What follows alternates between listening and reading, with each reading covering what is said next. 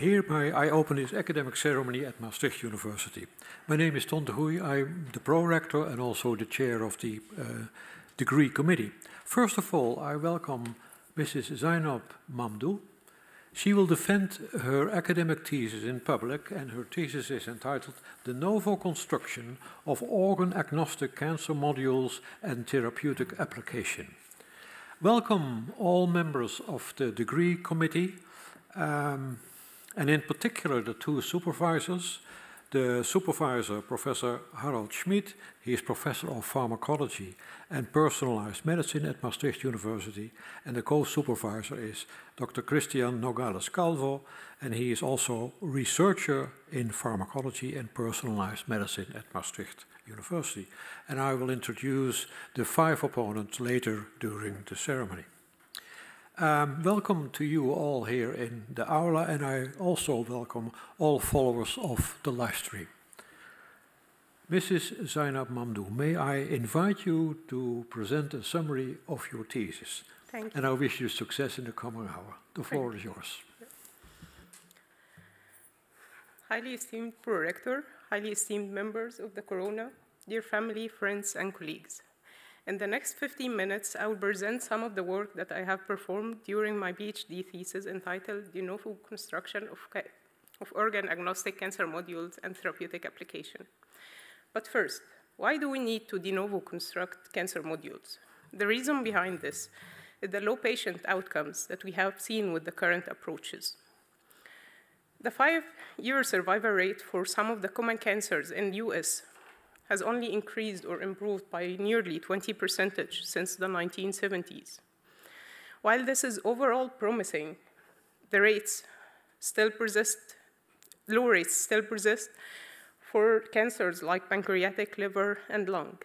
And the rates even tend to decrease for cervical and uterine cancer, demonstrating a fault in how we define cancer so far. Let's have a look at the status of the cancer therapy. Of the 154 FDA-approved drugs, 26 of these are purely cytotoxic agents, and 38 are still cytotoxic. However, they can act through a specific protein. And only 85 drugs can be called targeted therapy. They act on 109 targets. And when we map the list of those targets against the list of the known cancer driver genes, we only see a small overlap of 30 proteins, leaving behind more than 500 proteins without an effective therapy. With that, we have seen or proven that targeting a single gene is no longer effective. So what modulating canonical pathways then solve the problem? In this paper from the TCGA consortium, the authors assigned more than 9,000 cancer genes. The authors assigned more than 9,000 patients into 10 canonical pathways. The pathways are seen here on the x-axis, while the 64 histological subtype can be seen on the y-axis. And the numbers indicate how many patients have alteration in each of the pathways. The authors even give us a list of the genes in each of those pathways. As you can see, with few exceptions, almost all pathways are altered in all subtypes, indicating that none of those pathways can be solely utilized to define any of the subtypes. And while signaling modules are usually presented as distinct signaling principles, in fact, when we reanalyze those 10 pathways into the interactome, we can see that they are highly interconnected and by no means separate entities.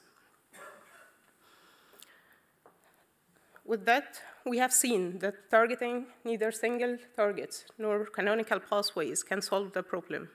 What is the alternative? Here, we propose to construct de-novo protein-protein interaction modules from the interactome. And at that stage, you are probably wondering what is meant by the term disease modules.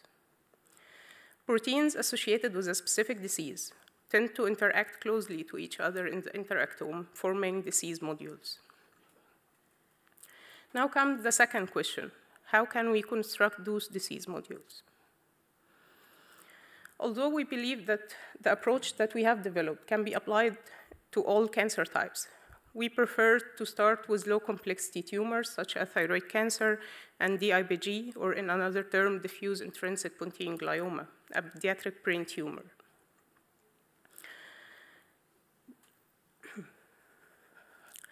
And the focus of the rest of my presentation will be on thyroid cancer to show you a step-by-step workflow on how to construct disease modules. The common practice is usually to select the seed genes from one of the available databases and start building the network. And when we tried to do the same, we investigated 4 different available databases, namely COSMIC, DisGeNet, GWAS Catalog, and TCGA.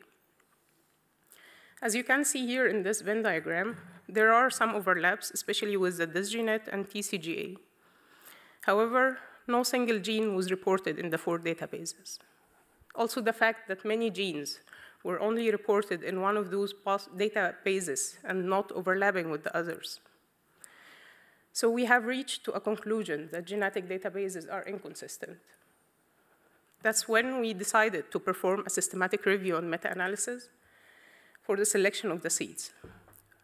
From 2 different sources, namely PubMed and Web of Science, we were able to find 130 papers reporting more than 9,000 thyroid cancer patients. And the data collection started as shown in this table, where each column represents one of the studies included, and the numbers indicate how many patients had genetic alteration in any of those genes reported on those papers. At the end of the data collection process, we found more than 18,000 genes to be associated with thyroid cancer. So we needed a way to rank them. That's when we carried out a meta-analysis to rank the genes based on their estimated frequencies.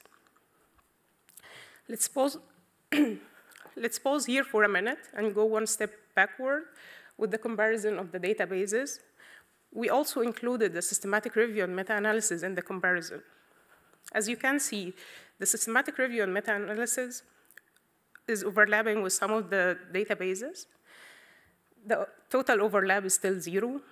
And to our surprise, databases like DisGeNet and GWAS Catalog even included more genes than those that were reported in the systematic review and meta-analysis. That's it. Let's go back to our workflow and continue with the steps. So at the end of the process of the systematic review and meta-analysis, we had more than 18,000 genes, and we couldn't build the network with such a huge list of seeds. Otherwise, we will have all the proteins in the interactome ending in the network. So we mapped the genes from the systematic review against their estimated frequency, and we used the ELPO method to see where exactly the curve starts to plateau. The method yielded different ELPO points, and we chose to take the last one as a cutoff and take all the genes to its left as seeds. Now that we have the seeds to build our network, we map those seeds into the interactome to build the first protein-protein interaction network, where we have basically all the proteins that directly interacting with the seeds. This network is a giant hair pole, so we needed to make it a bit smaller. We did that by pruning out those proteins that are highly connected, or that have more connection in the network, outside the network. However, still this network, as it is close to meaningless, because we have no idea what happens that lead to the disease state, and whether a mutation in this network can lead to activation, inhibition, or loss of function. And the impact of this mutation on the neighboring protein, would it up or down regulate the rest of the network? And most importantly, where in this network do we need to provide drug to inhibit or stimulate to get back to a status near to the normal state? So we needed to convert it into something that's more comprehensible. The first step was to divide it into smaller parts or smaller communities.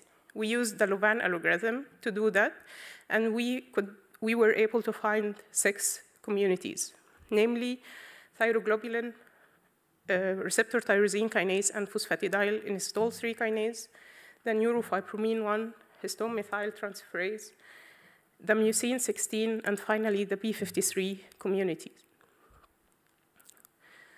And the next step was to take each section of this network and rebuild it as a signaling module to really understand what's happening inside this network. And once we are done with all the section, now we have the network of all disease modules. One might still question about the disease modules, and we have those two landmark papers to explain it. The first paper is coming from the Allen Institute, where they show us how proteins are really tightly packed inside the cell, and that they are not freely moving. They can only interact with the proteins that are in their close vicinity. And the other image here is coming from Chu et al., where they give us an indication of the size of the modules, or they name it clusters. They say that most of the modules would be in the size of 10 proteins, sometimes more, and rarely 50, and only one cluster was 150. So the next step in our workflow is to introduce drugs to treat or to modulate different parts of the module. And here we apply the principles of the network pharmacology, where we can target the network or each disease module with drug combination that affect different players in the network.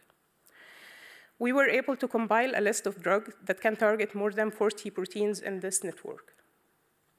And when it comes to the patient benefit, people with the same cancer, and in this specific case, thyroid cancer, they are no longer the same.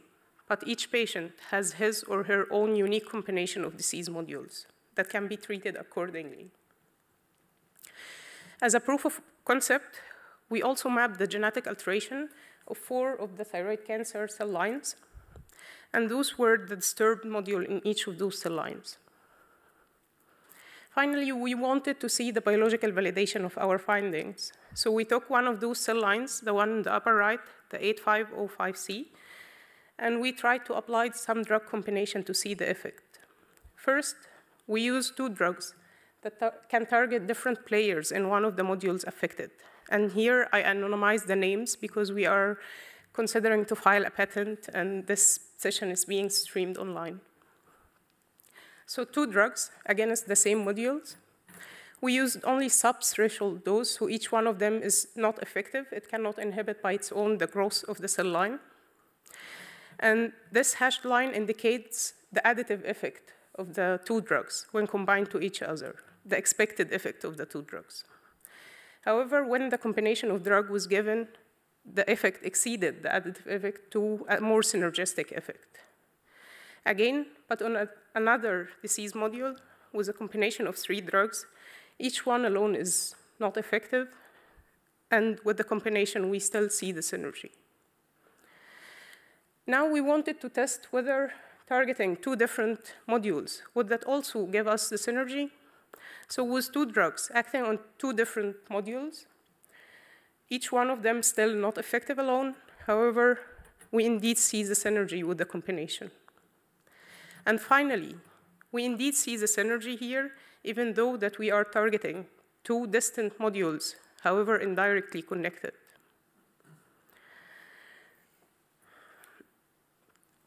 So this is how we want to change the future of the cancer therapy. Instead of only targeting few proteins, we intend or we want to actually target all the disease modules, not only for thyroid cancer, but for all cancers. And to conclude, cancer therapy needs to move away from single targets and canonical pathways and focus more on the disease modules. We also wanted to shed some light on the fact that genetic databases are too unreliable compared to the gold standard systematic review and meta-analysis. And network pharmacology is indeed synergistic when compared to the conventional drug combinations. And finally, the effect of the drug repurposing can accelerate the clinical translation of basic cancer research. In the end, I would like to thank my supervisors and my previous and current colleagues here in Maastricht, our collaborators from different countries across the world, and the Egyptian Ministry of Higher Education and Scientific Research for offering me a PhD scholarship, and finally, the Repo4EU project. Thank you for your attention. Now I give the word back to the prorector. Thank you very much for your clear presentation. The opposition will be opened by the chair of the thesis assessment committee, Professor André Dekker. He is a professor of clinical data science at Maastricht University. Professor Dekker, the floor is yours. Thank you, Mr. Prorector. Dear candidate, let me first of all congratulate you on a lovely book, a lovely thesis. It's very thick, lots of papers in there, lots of information in there, and I read it with great pleasure. I'd also like to congratulate you, of course, but also your team on that, and also your family, which I'm sure have supported you along this often difficult and long PhD, I assume. My question starts with a very simple one, right? And I'm going to ask you some more generic questions. So, you say cancer therapy has to move towards more a module-based approach, right? That's your thesis. However, I'm in a very highly precise type of treatment, which we can, spatially modulate and temporally modulate, called radiation oncology, or radiotherapy. And of course, there's also surgery. Those are two very big, also for thyroid cancer, big treatment options. How does your work relate to those therapies? Highly esteemed opponent, thank you for the kind words and for the question. Indeed, high percentage of thyroid cancer patients, and in general, many patients who has thyroid cancer, who has any kind of cancer, they do benefit from the surgery. However, the surgery sometimes cannot resect the whole thing, and we still need to give the patient chemotherapy, right? Sure. In thyroid cancer, for specific, papillary thyroid cancer, for instance, is like the most known thyroid cancer, and for almost 90% of the patient, it's thyroid removal or thyroidectomy and the radioactive iodine therapy. However, for the 10%, for the other tumors, not just the papillary thyroid cancer, but for the other subtypes, there is, let's say, basically no approved treatment. There are some treatments that can only target one of the genetic mutation if it's present in those patients. Right. And even with that, there is low survival rate for those patients, just few months. I understand. Yeah, no, I think you can actually do better than that. In surgery, I agree. But radiation, what radiation does, it also creates damage, right, to the DNA mostly. And if the tumor cell cannot repair itself quickly enough or good enough, then radiation is effective. So I think. What do you think about integrating that damage into your system, right? Because you can start perhaps targeting DNA repair mechanisms with these modules, or could you not? DNA repair mechanism indeed appeared in our list of disease modules, and we could find some repurposable drug that can act on those. Yeah, I would think so. Thank you. Then another very generic question is when I read your thesis, I felt, and you can correct me if I misunderstood, that you typically look at this modules as saying this is how cancer developed, right? And this is causing cancer. These are driving genes for that. But in general, do you think that knowing the cause of something is the same as finding an effective treatment? Yes, I do think so, because if you know the cause and then you treat it accordingly, then you have the effect on the cause, not just the secondary effect that come from the cause, right? Not just treating symptoms in chronic cases or in chronic disease. You are actually targeting the cause of the disease, and we don't really prefer to call them driver genes. We call them the most frequently genes in this specific cancer. But you agree with me, if you have, I don't know, breast cancer, right? And they can have the same cause, but if you can operate them, it's you get a good result. If you can't operate them, you have a bad result, right? So it's not just the cause; it's also about how you treat. Okay.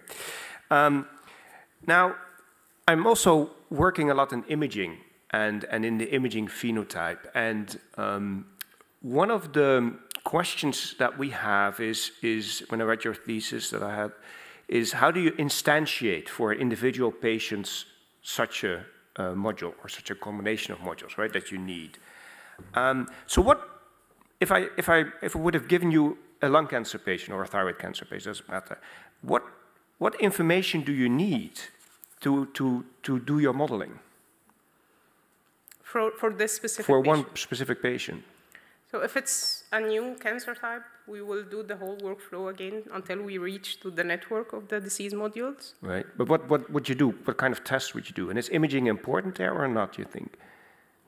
According to our approach, we only focus on the genetic information. Okay. So we take the information from the genetic sequence, let's say, from the patient, map it to the disease modules or the network that we formulated, and see which ones are affected, treat them accordingly.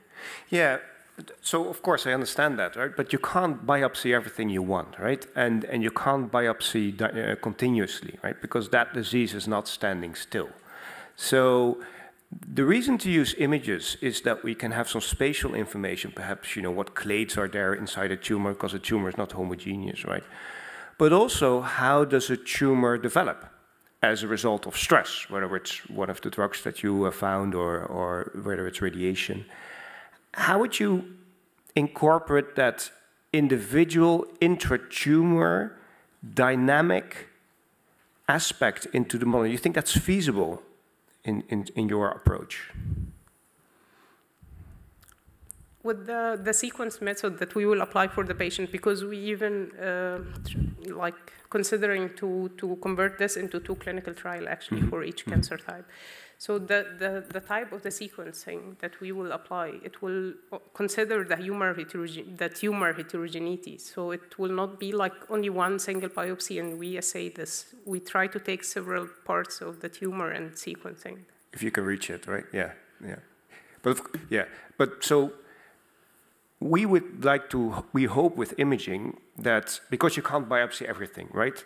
In the clinic, right? And you can't do it continuously. You might do it once, but, you know. And so do you think if we can find you an imaging modality or analysis that gives you some information, perhaps not as deep as you can do in sequencing, right? But somewhere close, that you can, again, with your, I would think that there's a relationship between the imaging phenotype, so what you see in images, and your combination of modules, right? At some point you would expect that to be the same, because we do know that some tumors that are biologically different look different on imaging than others. Do you think that's a feasible approach to try and do that? I mean, I have seen some papers that use the AI tool or the technology to see whether we can already predict the genetic alteration or the genetic background of a tumor based on the imaging, right? However, still the specificity of those papers are not high enough to consider them as actually equal to the genetic sequencing of the tumors. Okay, so you think so if the imaging really proved to be sufficient enough, then we use it. We don't need to sequence. Okay, that'll be interesting. I think my time is up. Thank you. I'll give the word back to the prorector. Thank you very much, Professor Dekker. The opposition will be continued by Professor Arjan Blokland. He is Professor of Comparative Neurosciences at Maastricht University. Professor Blokland. Thank you very much, Prorector. Dear candidate, I also with great interest read your thesis, especially with respect to the network pharmacology approach that is promoted by your supervisors. And really interesting and courageous to step from more pharmacology to cancer field. So that's really a challenge that you were facing probably during this your work. That's a really nice set of data, but especially I think related to data sets that you created, and that could be helpful maybe in the future. I have many questions, but let me stay with chapter 5, which is closer to the brain, where I am very interested in, of course, and it's this DIPG cancer, and especially young children, which is a devastating disease, of course. And of course, that's also very interesting to have a look at and see whether we can make some improvements there. And I was reading in the table on page 176 a lot of genes that may be involved in this cancer type. And of course, as a neuroscientist, I was checking the IPG, what is that, and then have a look at it. And I looked at some papers, and suddenly I came across a gene, H3K27M, which appeared to be quite interesting for this disease, but it's not in your table. Could you maybe explain me why did you miss that gene, or what is the reason that I do not see that in the table? Yep. Highly esteemed opponent, thanks a lot for the kind words and for the question. Regarding the gene that you are mentioning, so the histone mutation is considered, let's say, in 80 or 90% of the DIPG patients, so it's indeed an important gene. Mm-hmm. However, the term that you used is not really the name of the gene. It's the name of the genetic variation that happens to it. So H3 is the name of the gene, indeed, the histone 3. However, the K27M relates to the change in the amino acid. So it's a substitution of lysine to methionine. And the genes, the H3 genes, are on the list, indeed. They are the first one, histone H3.3, and the third one, histone H3.1. Okay, so the mutation happens in this kind of mutation happens in those two genes. Okay, thank you very much for clearing up, because I'm not so much of a geneticist, so I maybe missed this one, yeah. But I was also thinking maybe you're listing a lot of genes that you find in the biopsies of these cancerous cells, but if you have a cancer, how are you sure that these genes are related to the cancerous cells? Because a cancer should probably consist of many other types of cells. Mm-hmm. So how can you be sure that all these genes that you list here are related to the cancerous cells and not to maybe other cells that are found in the cancer that are not relevant for the the proliferation of these cells? Mm-hmm. So for the sequencing, we use the sample from the tumor and sample from the normal tissue. Usually it's blood, to correlate the alteration that we find to see whether they already in the whole genome of the patient or they are only here in this specific part of the cancer. And then, like, we sequence both and map them and taking out some of the genes that are associated with the normal human being and only focus on those that are related to the tumor. So you don't expect there are any cells in the cancer that are maybe they co-develop with the cancer, which are not seen in maybe you can also find some deviations in the cells that are developed in the cancer that are not found in a healthy person. Mm-hmm. Is that not a possibility, do you think? You mean like mutation that happened in this part in this specific patient, but it's not related to... So cancer specific, but not directly related to the proliferation of the cancerous cells, that you do not find in a healthy person? Yes, it was not only proliferation, but also something like the DNA damage repair and also the histone methylation and all of that. So it's not just the proliferations of the cell, but also other processes that can happen inside the cell. Mm-hmm. So you're very sure that the genes that you find are strictly related to the cells that are proliferating and leading to the damaging effects? Pretty much. Okay. Yeah, but that's, because, and then, of course, based on these genes and the effects, you have proposed a lot of drugs that could be helpful in treating the cancerous disease. I have two questions with respect to these drugs. So these are just, known drugs, so that's the repo for EU ID, of course. But, I mean, you list like 71 drugs, but I don't see a clear rationale for which drugs would be most beneficial and which combination. Because that's still, if I make some kind of a random cocktail of these drugs, I mean, what cocktail should I make? Mm-hmm. Is there anything that could help us to understand which cocktail we have to make and what kind of dose? I mean, you showed several data of the combination of two drugs, but what I see, I mean, you exceed the threshold of 20%, but I would like to go maybe to 80 to really treat the cancer. We would use 80% for only a single therapy, right, to achieve actually the effective therapy. But when we are combining several drugs, we only use the sub-threshold dose. In this case, the tested dose was between 10 and 30 of the IC. And when we are also applying the principles of the network pharmacology, different drugs can act on different members of the same module. So we would expect that when we lower the doses, we would get lower side effects and a high synergy.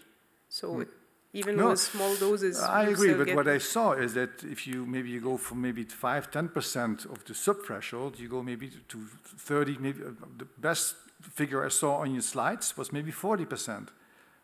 But I would like to go maybe to 80%. Yes, but this is but what kind of suggestion do you have for further studies to make the best selection of the drugs here? Because it's like 8 different targets and 71 different drugs. So where should I start? This list includes all the drugs that can be given to any patient. And the first thing we do for a patient is that we get the genetic alteration from there and map it to the disease modules to see which ones are affected. And here there are 10 communities or 10 modules at the moment. So let's assume that a patient has a mutation in 2 or 3 of them. We don't give the whole combination of the drugs, but only those that can affect the perturbed modules. Okay. Does that? To some extent. I was thinking maybe wouldn't be good then to have some kind of biomarker data of the patients that you would like to treat?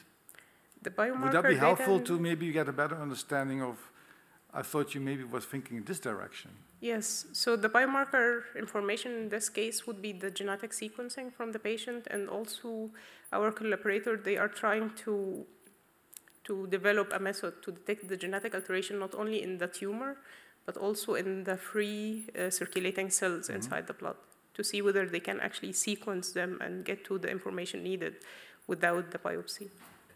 And that's something that is possible in the future already now, so that you have the biomarker of a certain patient group, maybe? Of a patient, it's already established. And then in combination with this list of all these drugs? It's already established for the histone mutation.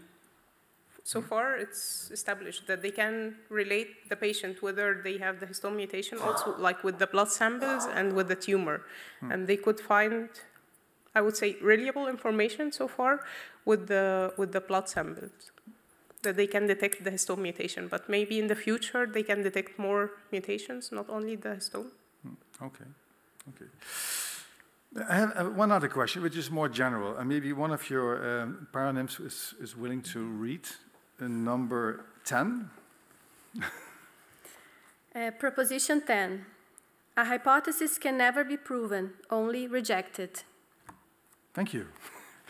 So, I like Karl Popper. And so my question is, okay, to what extent do you think you have proven that the network medicine is the way to go to treat cancer?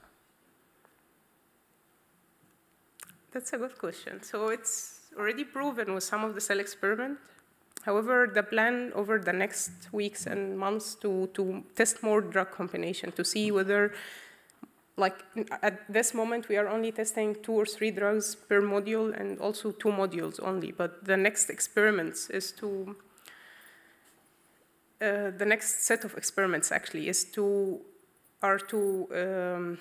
validate the drug combination against all the modules in the same time. We just need to find out how we can combine the whole set of drugs on the cell line. I would have liked to ask you how to disprove network medicine, but the time is up, and so I have to ask you at another occasion. I give the back word to the prorector. That's for the reception, maybe. The next opponent is Dr. Julia Guthrie. She is postdoctoral fellow in structural and computational biology at the University of Vienna in Austria. And she is not here, but she is present online. Dr. Guthrie.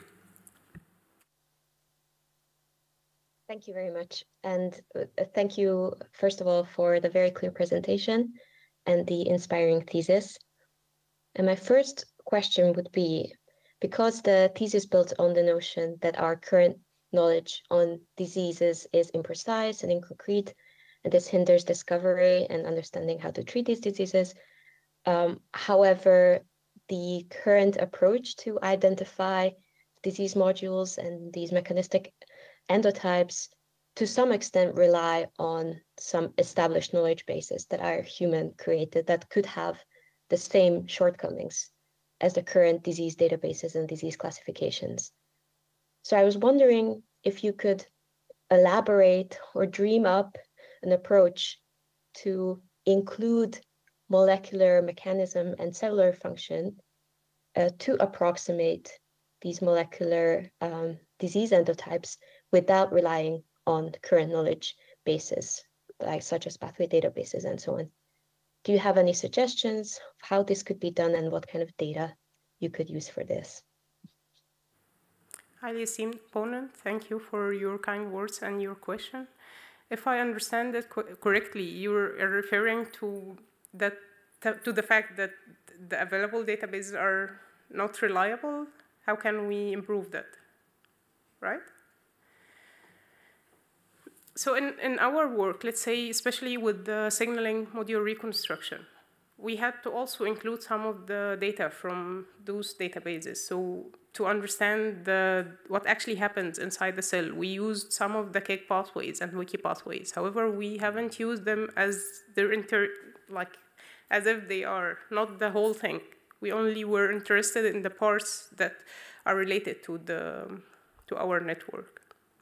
And we couldn't even find all the information to construct the network in only KEGG pathways or wiki pathways. So we had to go through the literature. We searched for every connection in this network to be able to construct the signaling modules. So yeah, the databases are not reliable, but we can use them to some extent.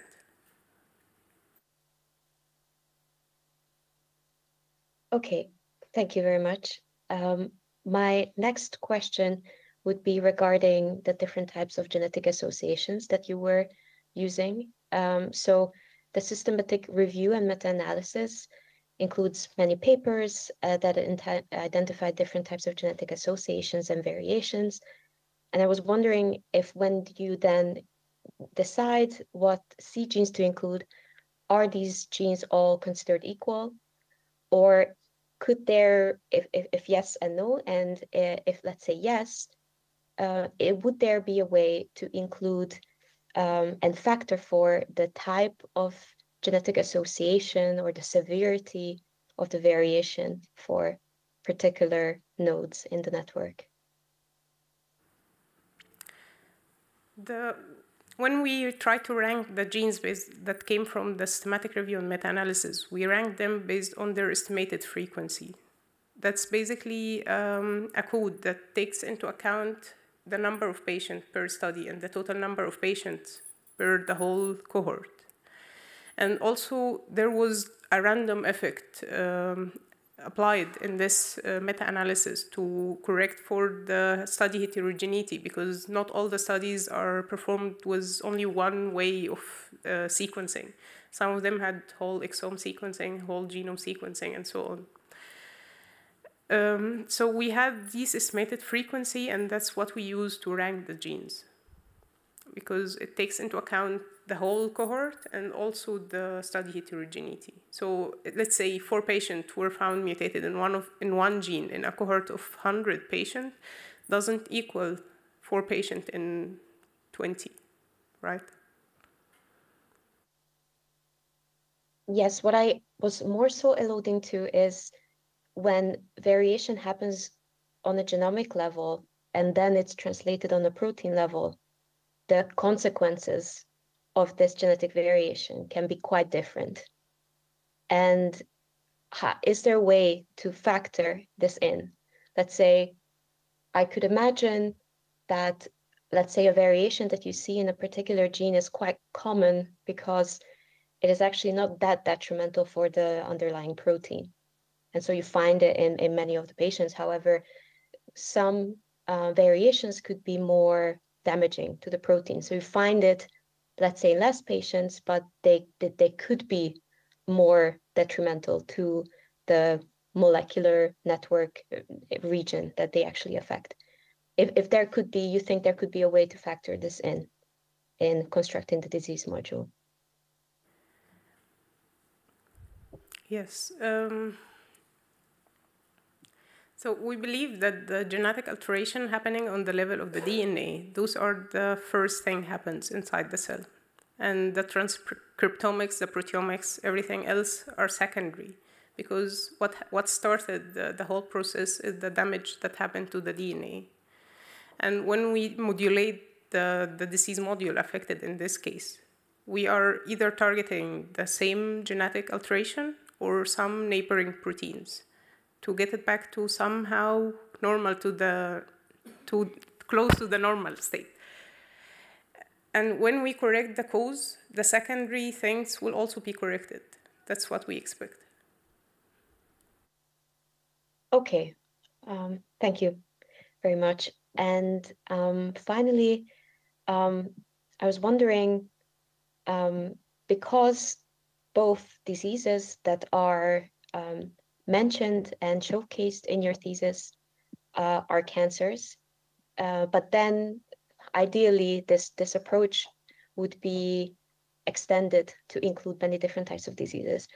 I was wondering, along these lines, are there any specific considerations that you have to take into account when you work with genetic associations of cancer versus other types of diseases, and what these considerations could be? In our lab, we are not only working on cancer, but also some chronic diseases, for instance, Alzheimer, Parkinson's, and epilepsy, and many others like HFpEF also, right? And when we try to do the same workflow or to apply it to the chronic diseases, there were one major problem that encountered us, which is the fact that in the chronic diseases, there are the genetic information available is not matching to the level of the cancers. And they are not usually done by a whole genome sequencing or a whole exome sequencing. However, they are basically GWAS studies. So when we try to compile everything from GWAS studies, we needed to correct, like instead of the number of patients, we needed to correct that for odds ratio or something else. And you think that, let's say, these GWAS-based genetic associations would have the same kind of weight as a somatic variation in a cancer that you see? So you would, of course, after filtering that you do, then you would include both of these genetic associations in the same way in the disease module, or would you consider them quite different? For now, that was the idea, to include the SNPs that are coming from the GWAS studies, to relate those to the closest genes and use those genes to construct the network. Okay, thank you very much. I think I am pretty much out of time, so I would give back to the chair. Thank you very much, Dr. Guthrie. The position will be continued by Dr. Stine Menzel. She is working in the neuroscience lab at the University Hospital Esse in Germany. Dr. Menzel. Thank you, dear candidate, for the concise and nice presentation. And I first want to start with a slide of imaginative question. So about the first chapter, or the second, about precision medicine. So could you speculate on what would a doctor in this kind of, so you're talking about, mechanism-based classification, and there are patients that are like stress-induced or psychosomatic with a lot of symptoms, but you cannot find a molecular mechanism. Could you speculate what medicine should do with them in your kind of topic? Yes, so what we have seen so far, especially in the chronic diseases, is that the patients are treated according to the symptoms that are shown, right? For hypertension, for instance, we give them vasodilators, diuretics, and we are not treating the cause. what we propose in those 2 chapters is to redefine the diseases, to look into the causal mechanism, not just the symptoms that appear in those patients.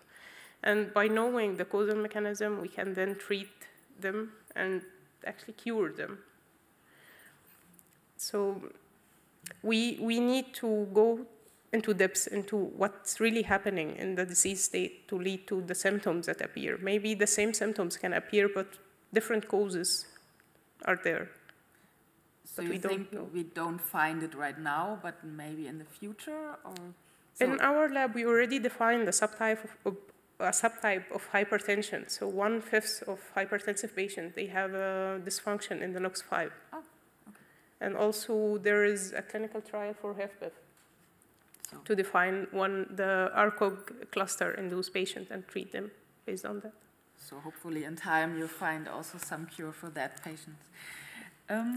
Okay, over time is my topic right now. So my second question is when some disease change over time. So like first there's this pathway, then another pathway, and the second and the fourth, and now you have a patient like is the 4th pathway or so is active. How would you intercalate that in your network pharmacology? Because you know the original cause might be a genetic or whatever, but right now it's not active anymore. So would you see that, this change?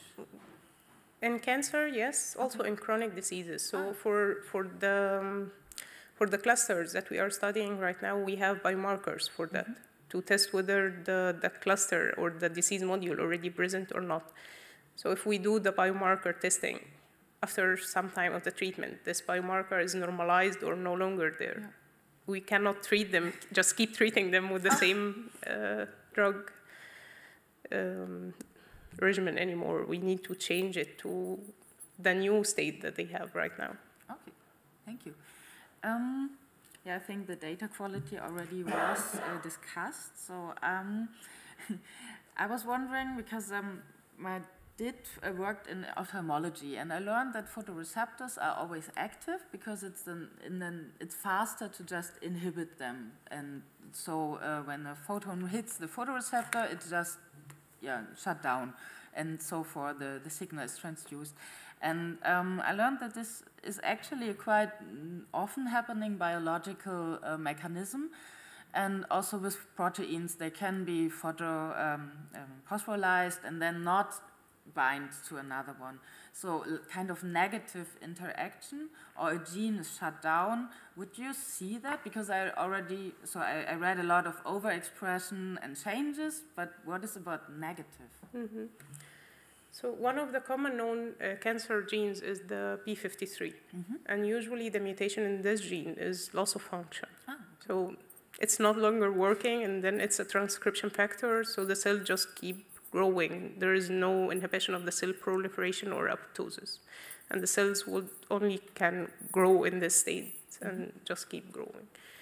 In our list of drugs, we targeted several of the first neighbors of the p53, and that was actually one of the modules that was shown. So the one with the 3 drugs. I'm not sure. This one. The one with the 3 drugs where each one alone is not effective, however. I think it's... Sorry. No problem. 3 drug combination, each one of them is not effective, however, the combination was synergistic and it can inhibit the growth of the cell line. Okay, so also negative interactions are there, I think. Then I thank you, candidate, for your discussion. Thank you. You would have time for one more question if you have. If not... There was one, if I have time. Yeah. So, just short, you said it in your talk, right? The low complexity thyroid cancers, and you said there was this dust ball, and then I don't know with the method. I'm a neurologist, so I have no clue about the statistics. And then you end up with best genes and deletion of dust balls, and you're dividing your subclusters. And how does it change the data set? You lose some information, or would you say you focus more? Or I don't know. Can you It's basically a focus more, so it's at the end the same network. However, when we were reconstructing those network, we could only understand the relation between two proteins by the insertion of another proteins.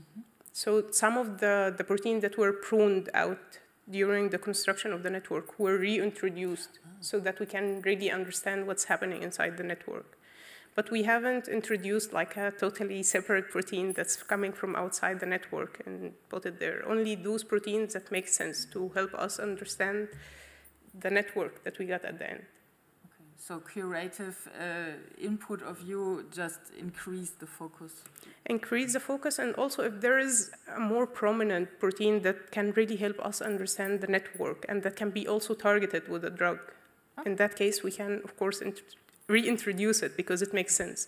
And when we reintroduced those proteins, we also checked in the giant hairball, the network with all the first neighbors, to see whether it's actually a first neighbor of the proteins from our network, or we are just adding it by chance. And for 99% of the protein, they were already in the first neighbor network. Okay. So you focused, not loose. Thank you. So now. Thank you, Dr. Menzel. The opposition will be continued by Dr. Ehsan Pishwa. He is assistant professor in psychiatry and neuropsychology at Maastricht University. Dr. Pishwa. Thank you very much. Congratulations for your nice thesis, and thanks for the very clear presentation. I've got questions quite in line with the question that Dr. Gotter asked you, one of the questions that it's about that I see that you are basing everything, and the starting point is structural variations, right, in chapter 5 and 6 and in general, right? However, we all know that structural variations doesn't mean differential protein expression. And then you translate structural variations to protein-protein interactions.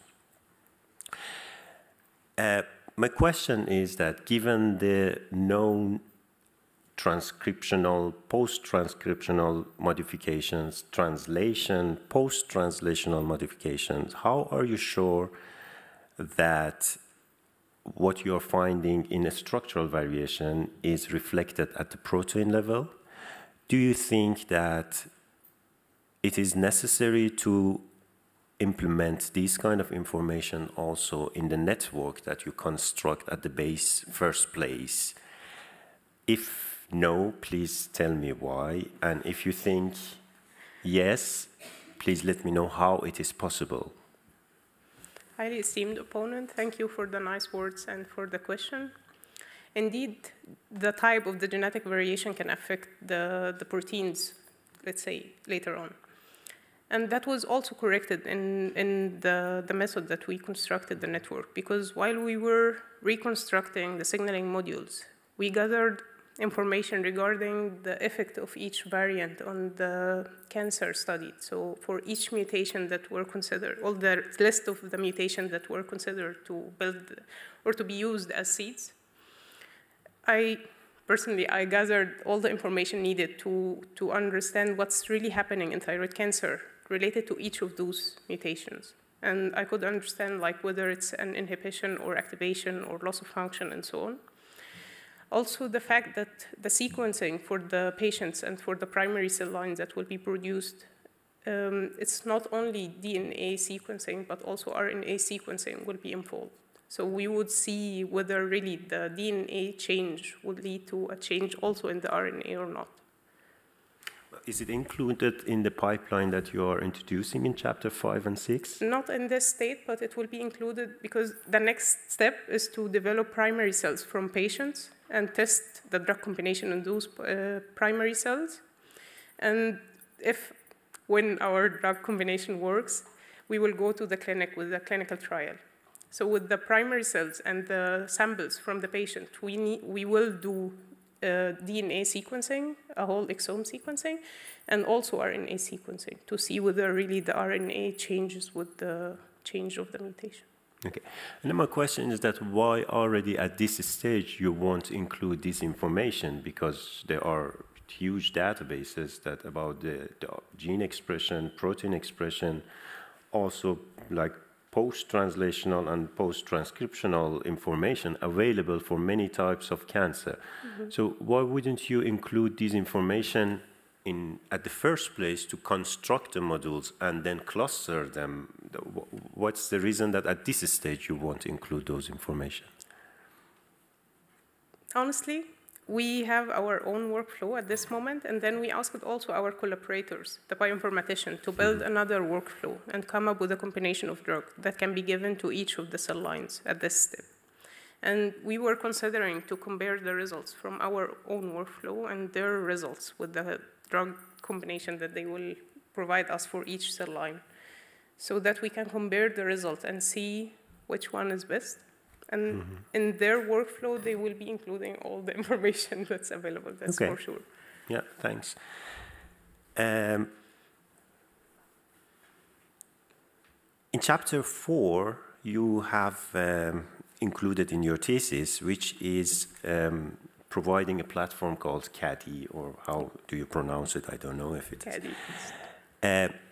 I already see that the selection of the seed genes there is using more sophisticated and more comprehensive methods. And then I was surprised that, like, when you're moving to like chapter 5 and 6, you have not followed exactly what is being used there. Was that also a specific reason for that?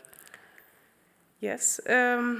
So in CADI, they followed like the common practice where they include almost all the databases available, and you choose which one to go with. And like in CADI, to start building a network, you need to define a specific database to start from, for the disease, for the interactome that's used, and also for the drugs, if I remember correctly.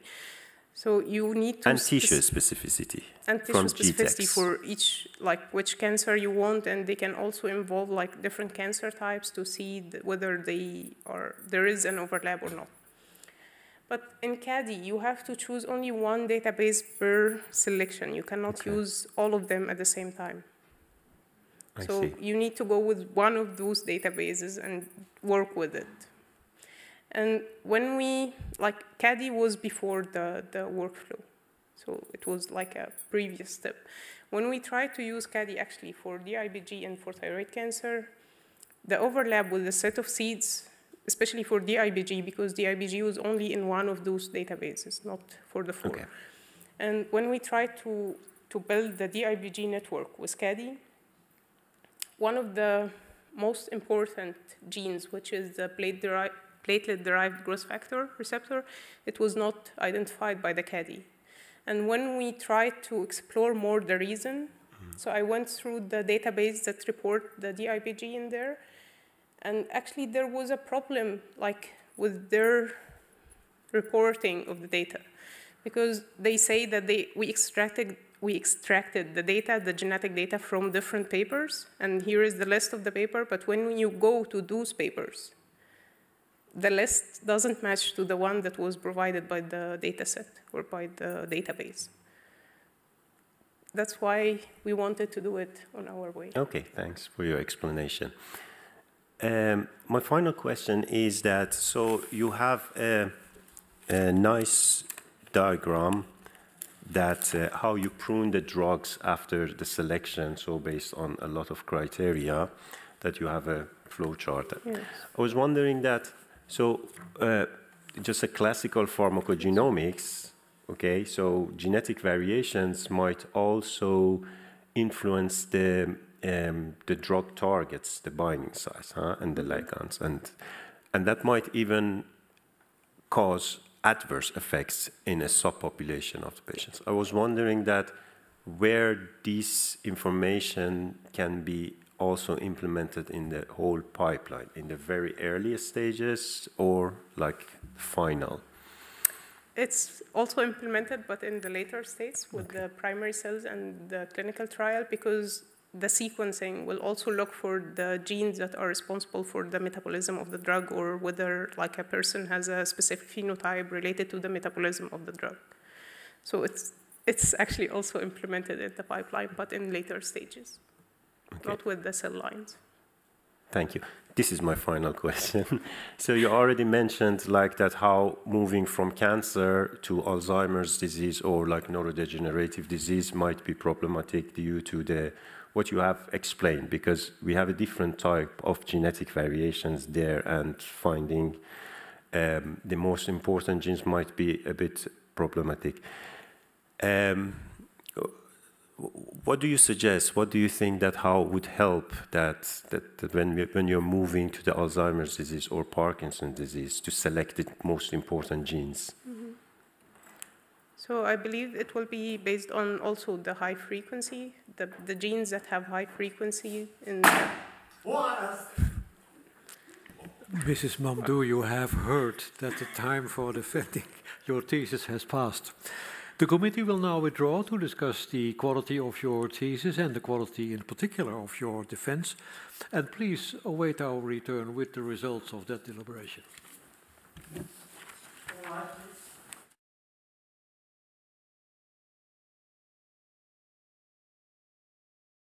The PhD defense has now ended. The degree committee will debate the candidate's performance behind closed doors. This process usually takes about 10 minutes.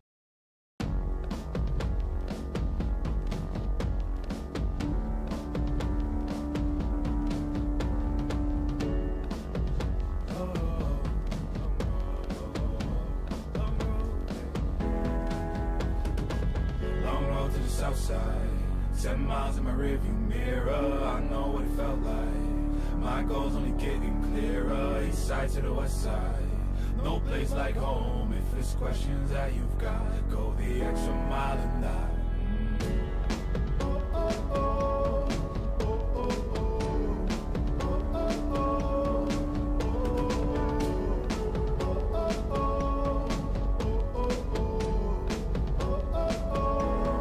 I know what's on the line. I know you know that I can't read your mind. Years can't fly by now, don't waste all your time. Cause I'll go the extra mile. Long road to the south side, 10 miles in my rearview mirror. I know what it felt like. My goal's only getting clearer. East side to the west side. No place like home. If it's questions that you've got, go the extra mile and die. On the dash, got my laces tied. Long road, I don't waste no time. Break rules because fate decides. With the team and we chase the light. I make a move, fall down, shake it off. I hate to lose, bad branch, break it off. No room for negativity, praise and love. Prepare for deep part cause we're taking off. Take the mileage, traveling so far from home. Gathering knowledge, other connections. I put the time in to get everything I ever hoped for. It's a challenge and we all in. It's a better future that we go for. And even though these nights seem long, I know that I am never on my own. Know you won the battle once you've grown.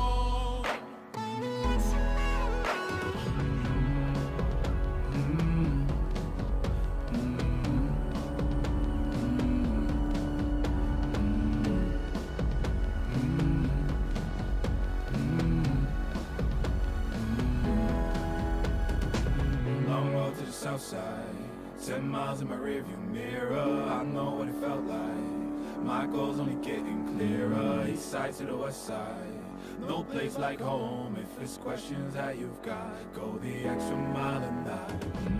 Long road to the south side, 10 miles in my rearview mirror. I know what it felt like. My goal's only getting clearer. East side to the west side. No place like home. If it's questions that you've got, go the extra mile and die.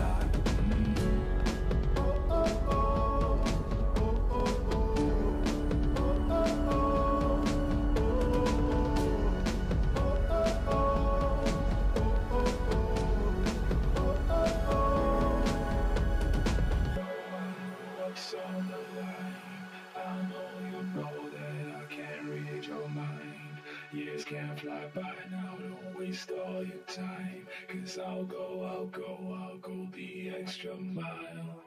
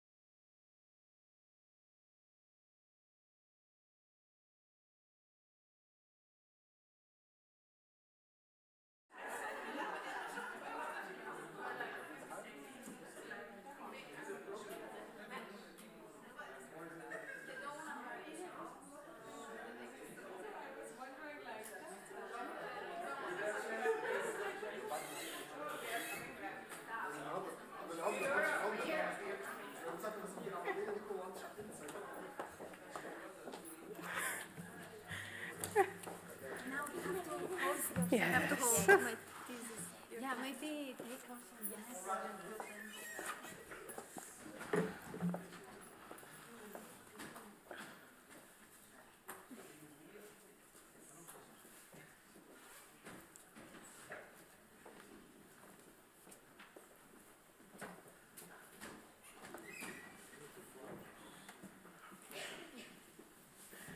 Please be seated.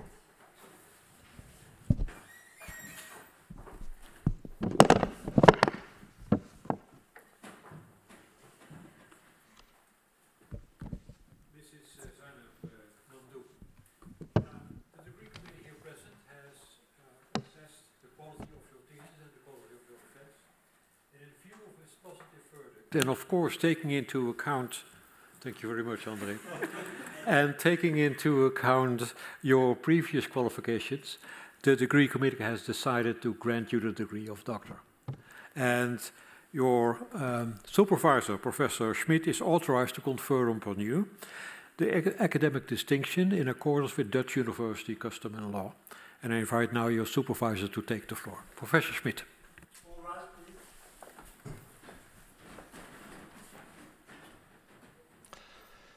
Do you promise to work in accordance with the principles of scientific integrity at all times, to be careful and honest, transparent, independent and responsible, doctor candidate? Yes, I promise. By the authority vested in us by law and in conformity with the decision of the committee here present, I hereby confer upon you, Zeinab Mohamed Mamdouh Abdelkareem Gomaa, the degree of doctor and grant you all rights attached by custom and law. As evidence of this, I now present you with the degree certificate signed by the rector, the secretary and the other members of the committee and affixed with the official seal of the university, which I hopefully don't break.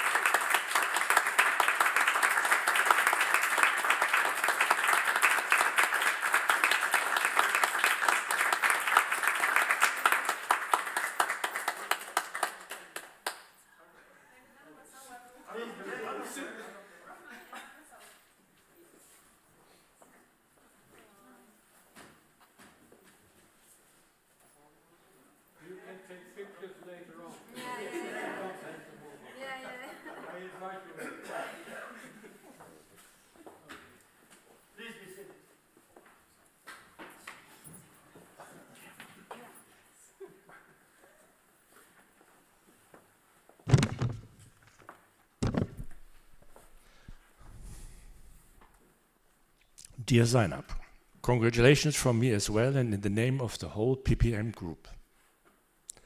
You are our third Egyptian PhD here in Maastricht, after Mahmoud, who is online, I assume, and Ahmed, who is even here in person.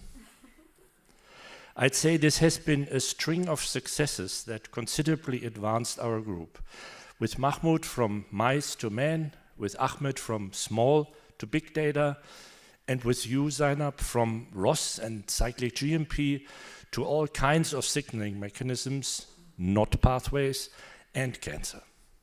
You also followed the process of doing this initially outside of proper funding in our CancerNet collaboration, but then we persistence getting funded in RIPO4U platform as an important part of several work packages and even into clinical trials.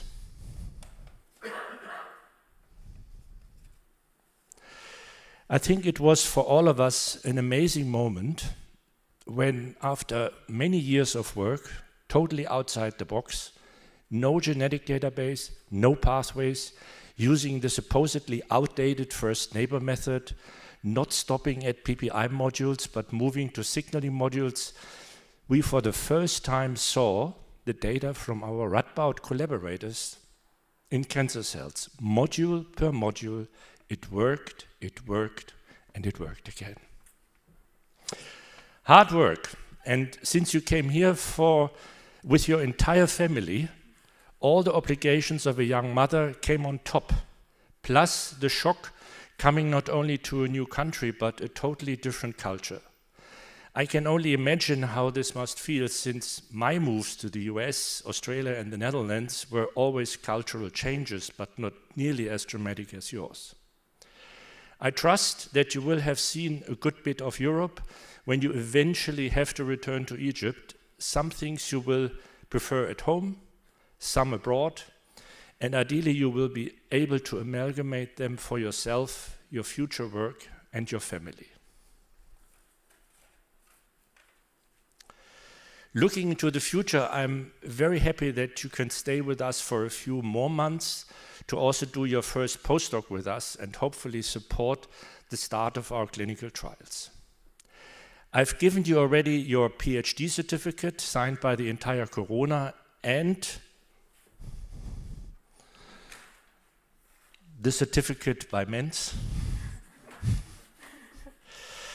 But as Steve Jobs used to say, there is one more thing. I could not notice during our daily huddle meetings that one item in the Snoopy's bowl was your favorite. Ferrero Küsschen, klassisch. Ferrero Kisses, classic. I once deviated for a month to a different version. Big mistake. Well, may you never run out of Ferrero Küsschen, and to always remind you of our huddles, here are the official fan souvenirs from the year when Ferrero Küsschen was introduced to the market. The next market entry celebration will hopefully be when you see your cancer therapy working in first patients. Thank you for working with us. Thanks, Harold.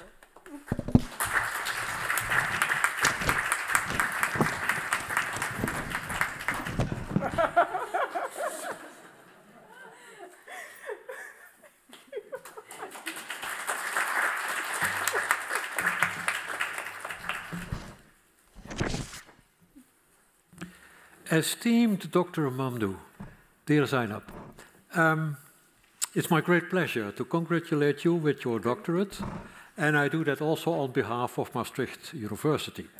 And I would like to share some impressions of the committee with you.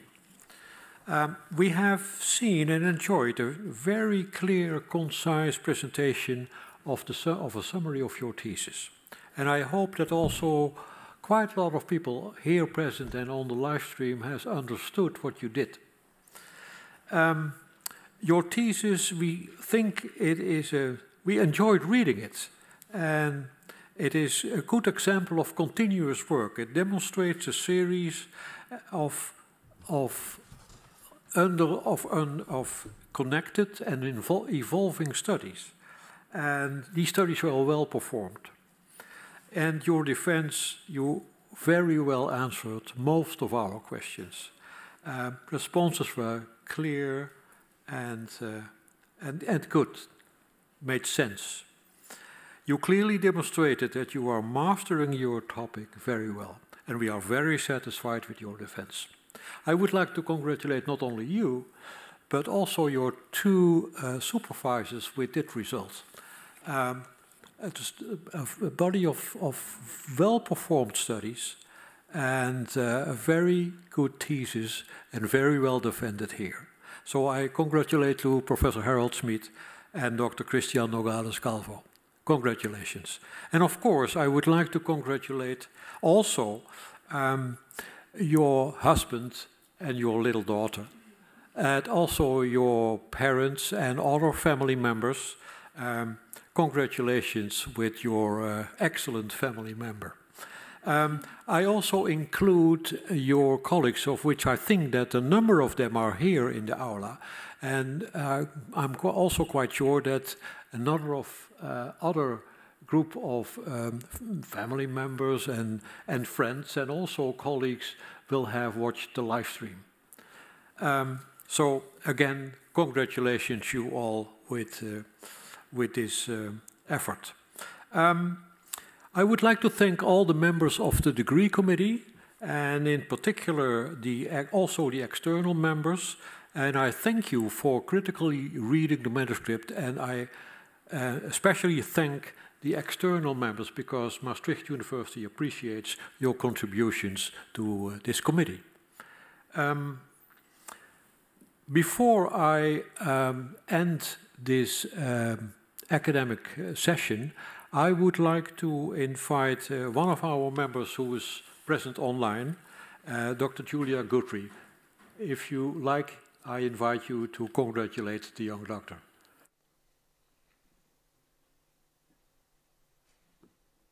Both on your work during your PhD, this vast and extensive and very inspirational topic that you have chosen for your field of study and for your defense today.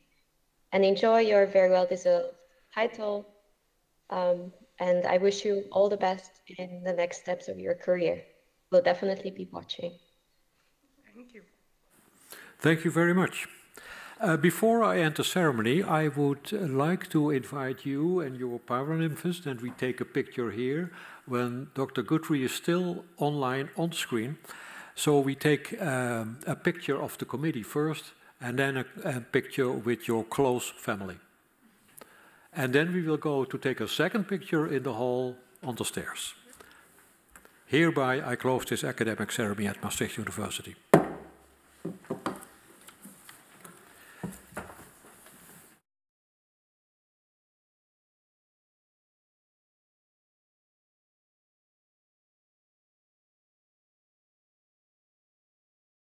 Do you want a photograph?